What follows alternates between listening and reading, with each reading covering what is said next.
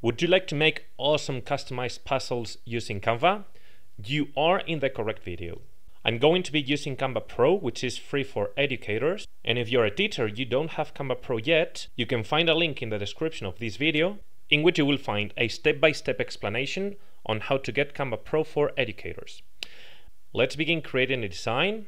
We are going to custom size with a width of 1000 by 1000 is okay. Here we could upload any image, but I'm going to go to Elements and I'm going to search for kitten. Let's go to Photos. I'm going to pick this one, for example. Let's adjust it to the canvas here. And now coming back to Elements, I'm going to search here Puzzle. Let's go to Graphics. And here you can select any of them. For example, this one could be okay. And once you click here, you have some magic recommendations.